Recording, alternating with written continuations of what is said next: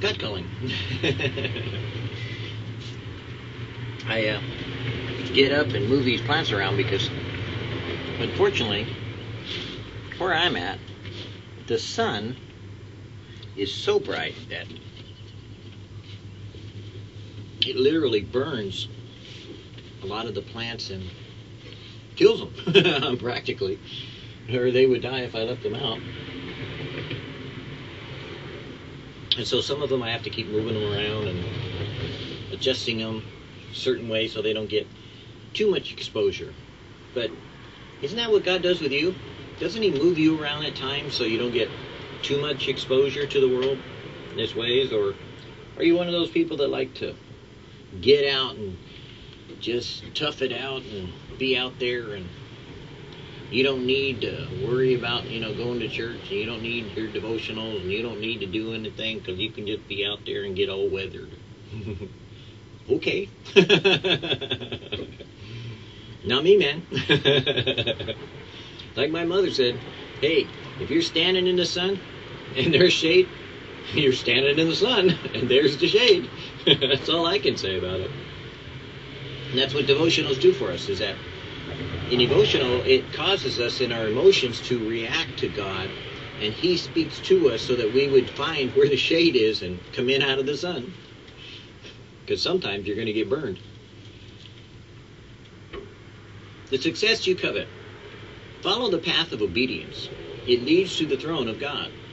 Your treasure, be it success, necessary on the material plane, will also further the work of my kingdom, or the hidden spiritual wonders revealed by me to those who diligently seek. This treasure lies at the end of your track. From one point, a promise of mine or a command, to the next, you have to follow, till finally you reach the success you covet. All your work for the moment is in the material plane, and the spiritual is only to help the material. When your material goal is reached, then the material will serve only to attain the spiritual. You see, sometimes God may take you on a journey, like I've been, where it looks like you're not doing anything spiritual. You have a job, you get up, you go to work, to the best of your ability, you serve the person you work for, and you give them 100% of your effort. Now, I see more and more that people aren't doing that, and I don't know if they're Christian or not. I know that I was taught after I was a Jesus freak that you don't want to tell your employer you're a Christian because Christians don't work. They're noted for not being hard workers. They're famous for taking time off. They're unreliable, and it's one of those challenges that employers had, that they couldn't get a good day's work out of them. And so when I heard that, I said, you know what? I'm not going to ever say I'm a Christian on my employer's dollar. I'm not ever going to tell them that I'm a born-again Christian or witness to them on the time that my employer is paying me. But you know what I'm going to do? I'm going to be for God all that I can be in giving that man more than he ever imagined, because I'm going to work my tail end off as long as I'm on his payroll.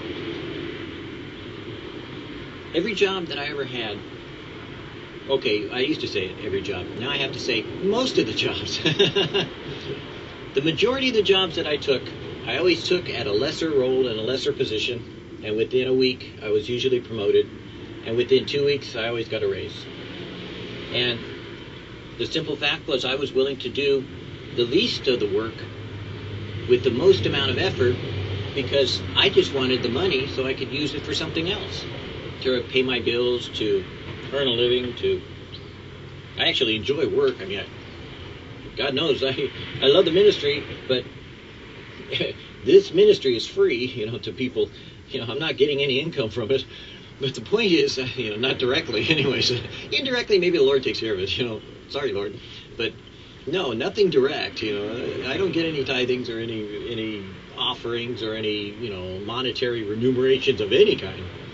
But the point is that when I was working, I'd work my tail end off, only because I wanted to be a good witness for Jesus.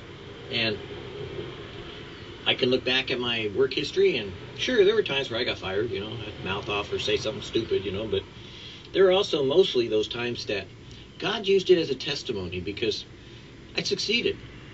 And I succeeded at a lot of jobs in a wide variety of areas. And it blew my mind, I was probably as much shocked as my employers were.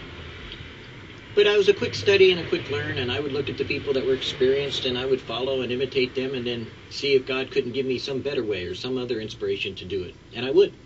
But I devoted all my time and energy to that employer so that it would be a witness. It would be a testimony. That's a step. Then, when God took me from that position and put me into, as a missionary or as a pastor, as an elder or a deacon, or the one or two times that I had a chance to fill in for a pastor at a church, then God would allow me to look back at those times and to apply the same responsibility in the spiritual realm that I did in the physical realm. Because in the physical realm, I was loving the job, and I'd work my tail end off and work hard and put my nose to the grindstone and succeed.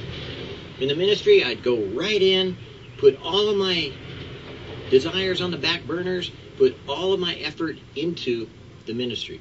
People used to say about me, I was whole hog or nothing. Well, I like to say that I was on fire and in love with the Lord, that I wanted to do all I could with everything that I had, and I did. If I could inspire you this day to do the same, that whatever it is that God is doing with you, take the one step and do it with all of your might. Then the next step will open and do it with all of your strength. And the next step will open and do it with all of your heart. And the next step will open and do it with all of your mind. And use all that you are for that. And God will take all that He is and pour it into you. Because then when it's time to share, like this, He will outpour from you all that He's poured into you. Through your experiences, through your life, through your memories, through your devotion, through your emotion, and through all that you are. If you take those steps, you will succeed in what you want, and find that what you want is what He desired for you all along. Delight yourself in the Lord your God, and He will give you the desires of your heart. He will. I guarantee it.